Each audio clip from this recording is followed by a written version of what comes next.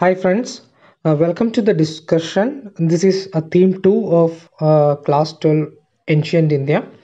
So the period we are referring to in this chapter is 600 BCE to 600 CE. Okay, so that is the period we are referring to. So the topics discussed are the emergence of states, the new states in ancient India, with the expansion of agriculture, the control over land was necessary. So that's how the new political organizations called states emerged, and as a consequences, there emerged the Mahajanapadas. We will learn about all those and how this agricultural expansion was facilitated with the adoption of new technology. So, with that agricultural prosperity, the trade increased, the control over land became crucial. So that's how the development of state happened. So the period we are referring to is 600 BCE to 600 CE, and there were several developments in the different parts of the subcontinent during the long span of 1500 years following the end of Harappan civilization. So the period we are referring to is 600 BC. The early Vedic age started around 1500 BC. So there were, say, gap of some 1500 years since the Harappan civilization came to an end. So in this gap, Rigveda was composed, and we can see the evidence of pastoral population in the Deccan and further south. Then the expansion of agriculture happened. Use of iron came into existence. Okay, that was an important change as far as technology is concerned. So before that, what we had was the Bronze Age. Now, the Iron Age of Indian history emerged. From 6th century BC, there is evidence that there were other trends as well, like the emergence of early states, empires, and kingdoms. So these political process, along with agricultural production and technology change, bring in so much development and advancement in culture. So this is what we will see in this chapter.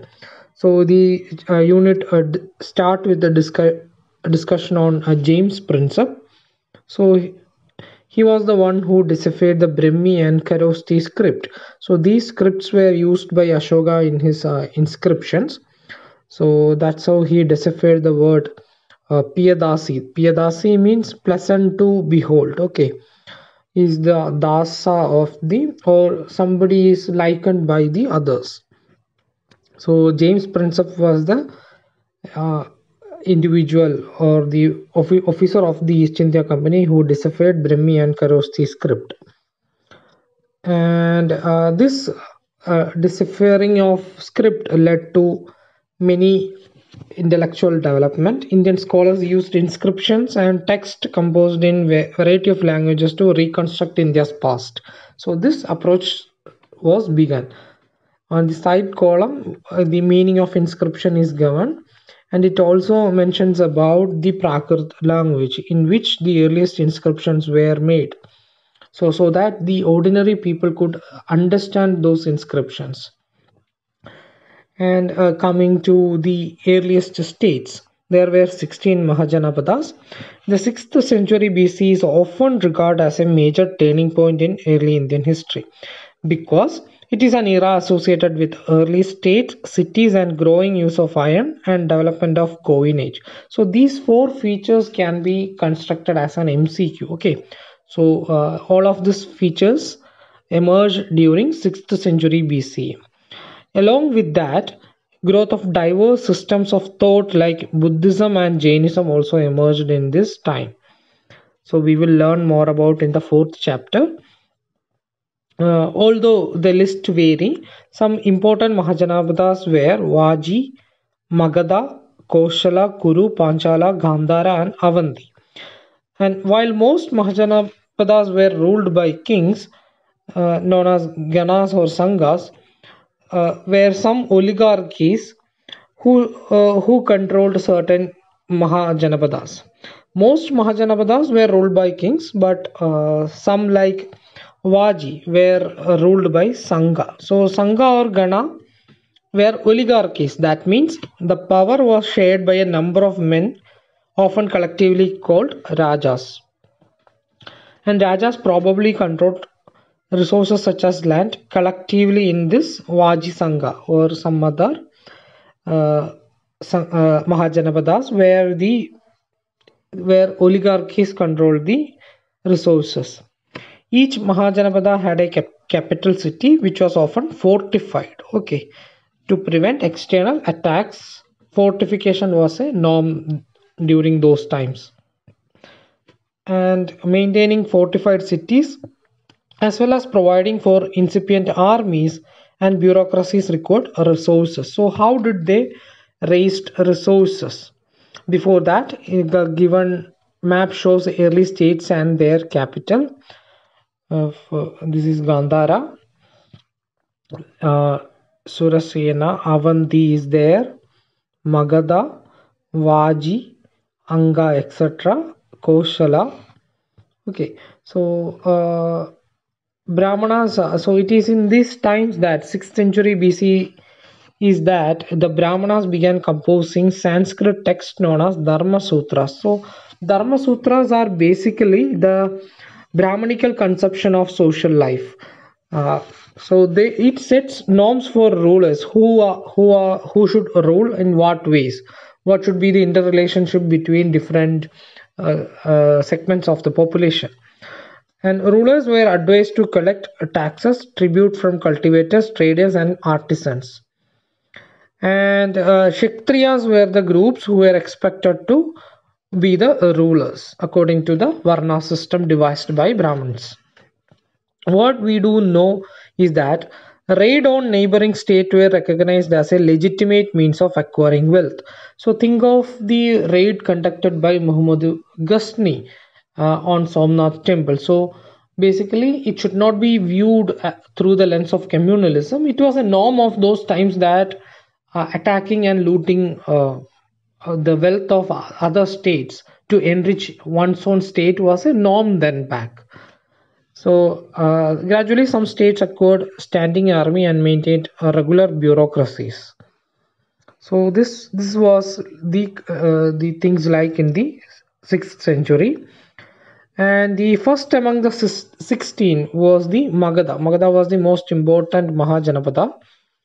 It became the most powerful because of certain factors, because the agriculture was especially productive because it has the fertile land of Ganga.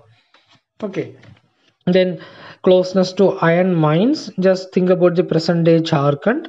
Then it provided resources for tools and weapons, because with iron they could make implements and the swords for war, etc. The elephant, an important component of the army, were found in forests in the region. Also, the Ganga and its tributaries provided a means of cheap and convenient communication. So these were the factors that made Magadha one of the prominent Mahajanapada. So initially Rajagaha or Rajgir was the capital of Magadha. Later the capital was shifted to Pataliputra. Okay, so it is about information about Magadha. And the Magadha later developed into the Mauryan Empire under Chandragupta Maurya, who founded the empire in 321 BCE. And how we get to know about Maurya? From the work of Megasthenes, who wrote the Indica, and Arthashastra by Kautilya or Chanakya, and also the Ashoka's inscriptions give information about the role of Mauryas. And the Ashokan inscriptions were in Prakrit language, but in the northwest of subcontinent it was in Aramaic and Greek. The scripts used were Brahmi script, and in northwest sometime it was written in Kharoshthi. Okay. Also the Aramaic and Greek scripts were used for inscription in Afghanistan. So this is the basic idea about the Mauryan Empire and its inscriptions. Then how the empire was administered. There were 5 major political centers, the one being the capital Pataliputra and other 4 are Taxila, Ujjaini, Tosali, and Suvarnagiri. And when we examine the content of the inscriptions laid by kings, we find virtually the same message engraved everywhere. The ultimate content was similar. So, what does it indicate? Does it indicate that a uniform administrative system was in place? So, historians have increasingly come to realize that this is unlikely because the regions included within the empire were just too diverse. So, it is unlikely that the administrative structures were uniform. So, the above given gives the map of or the distribution of rock edicts and stupas. Okay, you can see certain major rock edicts in Kandahar, Shahbazgari, Kalsi, Girnar, Sopara, Sannadi, etc. But minor rock edicts has a concentration in the south, that's especially in the Andhra region. Then pillar inscription, we can find a concentration around here. Okay, so that with that we can guess certain questions. Then coming to how the Ashoka tried to hold his empire through propagating Dhamma. Okay, we have seen what you mean by Dhamma in class 6 NCERT. Megasthenes has mentions about he gives the account about the how the military was coordinated. It was coordinated with a committee with 6 subcommittees to look after each minute details which is required to maintain a long army. And how important was the empire? Okay, many historians found that message on Ashokan inscriptions were very different from that of most other rulers, suggesting that Ashoka was more powerful and industrious, more humble than later rulers who adopted grandiose titles. So it is it was a different empire. And coming to the next section, the new notions of kingship emerged in the south. For example, in the chiefdom of Chola, Chera, Pandya, they formed the Tamilaga, the ancient Tamil country. They proved to be stable and prosperous. So these chief and chief kingdom, what do you mean by these chiefs? Chief is a powerful man whose position may or may not be hereditary. And his functions include performing special rituals, leadership in warfare, and arbitrating disputes. There are no regular armies and officials in chiefdom. And what was his sources of wealth? He received gift from his subordinates and it is distributed among his supporters. So it was not like a usual king. That's why it is called chiefs or chiefdoms. And Tamil Sangam text mentions or give details about such rulers in the south. Many kings, including Shadavahanas, who ruled over western and central India. Shadavahana ruled western and central India. And then there is Shakas of Central Asian origin who established kingdoms in the northwest of and western parts of the subcontinent. So they got their revenue from long distance trade. Okay, chiefdom of the south received a gift as a source of wealth. Here the Shagas obtained their revenues from long distance trade. So control of trade was an important source of revenue. And how did they rule? They tried to attach divinity to their rule by adopting various titles. They started identifying with a variety of deities. This strategy is best exemplified by Kushans of 1st century BC to 1st century CE. And they had their kingdom extending from Central Asia to Northwest India. Kushans considered themselves god-like and adopted the title Devaputra. So this Devaputra title is associated with Kushana rulers. Then it mentions about the Samanta system. So Samantas were military men. We have already seen in this earlier NCERT of classics, and they offered homage and provided military support to rulers, similar to the Mansabdari system of the Mughals. And we get to know about these kings through the prashastis composed. For example, in the Allahabad inscription, it has the prashasti by Harisena about the Samudragupta. So that is the Prayaga prashasti at the Allahabad pillar in Sanskrit composed by Harisena. So these are the sources that gives information about the earliest kings. And what was the popular perception of kings?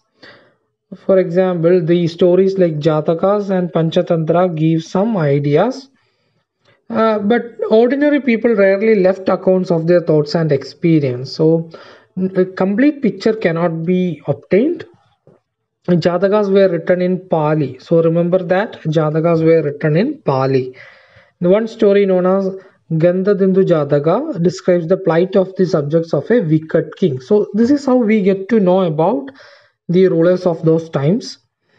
And the books in the side mentions about Sudarshana Lake and its repairing by Rudradaman, who was a Shaka ruler in the 2nd century CE. He got the lake repaired using his own resources without imposing any tax on his subjects. So that was a kind thing to do in those times. Even in today's standards, that was a huge thing to do, to take money out of one's pocket and spend it for the public.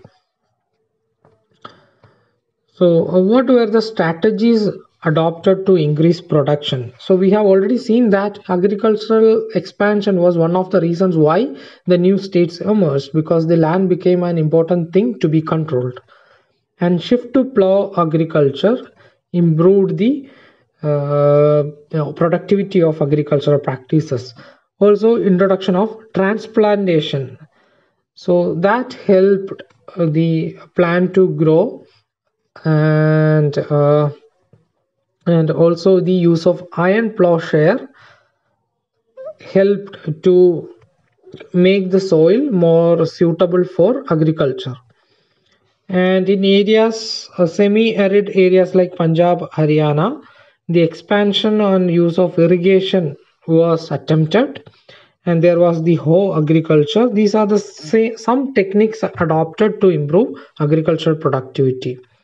So there was an increasing differentiation among the people engaged in agriculture. For example, there were landless agricultural laborers, small peasants, large landholders, etc. So Gahapati is the term used to represent small peasants and large landholders.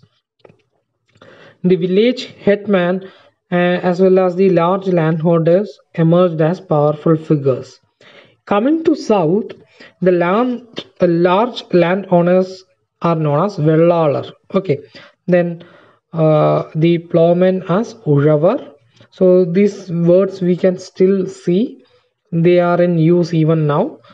And the slaves as Adimai. Okay, differential access to land, labor, and some of the new technologies became the norm of the time. So differentiation of rural population happened. So the box mentions about Gahapati. So you can read on your own. What do you mean by Gahapati? Land grants and the emergence of new elites was another feature. Land grants were given by king to Brahmanas, mostly religious institutions and Brahmins. So copper plates were used in which inscriptions were made about these grants. Most inscriptions were in Sanskrit. And one of the record also talks about Prabhavati Gupta.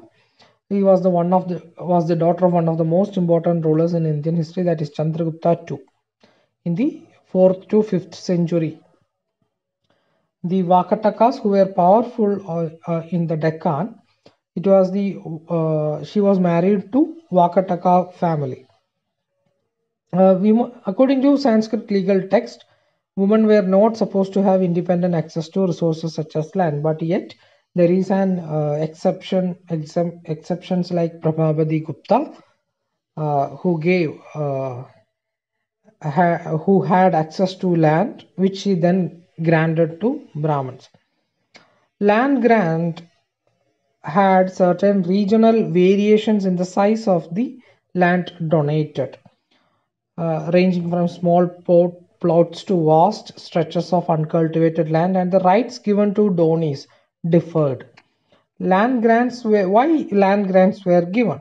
It was a part of a strategy adopted by ruling classes to extend agriculture to new areas. So this can be part of an MCQ in which they can ask which among the following reasons or which among the following could be the reasons of land grants. So one reason was extending agriculture to new areas, or it is a symbol of weakening political power. So when grants are made, the king could gain the confidence and support of important people. It was also said that since kings were losing control, they wanted to present at least a facade of their power. So that's why the land was given. So land grant provides some insight into the relationship between cultivators and the state. Okay, then what was the towns and trade? So the major towns were Pataliputra, Ujjain, Puhar, Madura, etc. And the urban population had elites and craft person. The important artifacts included northern black polished ware. Then wide range of items are mentioned. Just read on your own. Then this is the area in which many kingdoms ruled. Kushanas in the Taxila region, then Guptas, Shagas, Vakatakas, Shadavahana and Cholas in the south. Okay, this location should be remembered, so that you need to remember this order as well: Chola, Chera and Pandya. Okay, you will be able to do many questions with this, the idea of locations of different dynasties. And by the 2nd century, we find short votive inscriptions in a number of cities. And there were also srenis or guild. The guild system of ancient times is known as srenis. Okay, they procured raw material, regulated production, and marketed the finished product. So by the 2nd century, srenis were there, and there were also a subcontinent, a trade relationship within the subcontinent as well as with the western parts of the world. And successful merchants were designated as Masattuvan in Tamil and Sethis and Sattavahas in Prakrit. Important items of trade include pepper, textile, and medicinal plants. And it was also in order to facilitate trade, the kings issued coins on their own. So that was another important feature of this period. Punch marked coins made of silver and copper were among the earliest to be minted and used. It is also likely that merchants, bankers and town people issued some of these coins. Kushans were issued the largest hoards of gold coin in the 1st century CE. The widespread use of gold coins indicate that the enormous value of the transaction that were taking place. Coins were also issued by tribal republics such as Yaudiyas of Punjab and Haryana. You need to remember this name, Yaudiyas. So they are tribal republics who issued copper coins. Okay. So this is the punch marked coin. This is the coins of Yaudiyas. And then some of the most spectacular gold coins were issued by Gupta rulers. So some suggest that with the collapse of the Western Roman Empire, long distance trade declined and this affected the prosperity of the states. So decline in the trade resulted in decline of the wealth of states. Okay, so now the next sections are not so relevant, because it talks about how deciphering of inscriptions are done. You don't have much to learn from there. If you are interested, you can read on your own. So at the end, a timeline of different developments are given. So you should have that timeline in your mind to solve problems. So just go through this, what all things happened in this 1200 years. Okay, so this is all about this discussion. Thank you.